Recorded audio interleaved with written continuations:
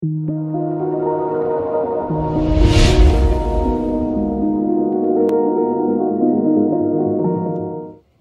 here I'll show you how to set pre-programmed alpha messages from the transmitter as well as from the keyboard. The transmitter can hold 10 pre-programmed messages. I'm going to send this to the group. So it's 9, 1, 3, enter, star, and it will be 1 through 9 and 0. So 1, send, that's the first alpha message, and that message will be displayed on all the pagers.